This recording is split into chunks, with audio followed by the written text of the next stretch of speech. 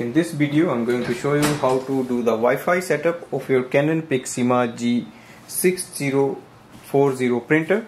So the first thing is to switch on the printer. Now go to the printer screen, and on the panel we have to press on the setting icon.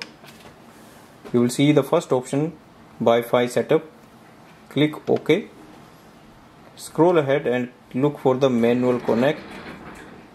Look for manual connect. Press OK. So it displays the list of Wi-Fi network. Now select your Wi-Fi network.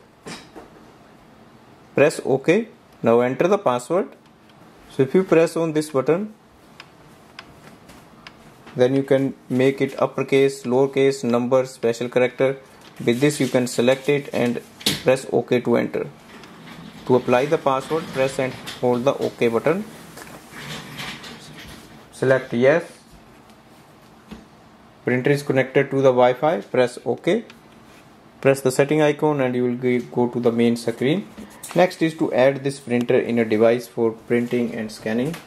To complete the Wi-Fi setup, I'm going to add this printer in my iPhone.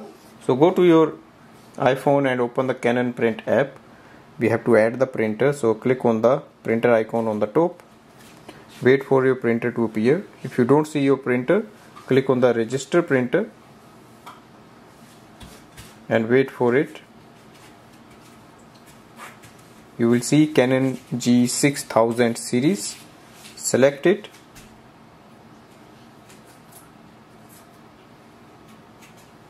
Close, and you can select any photo and start printing.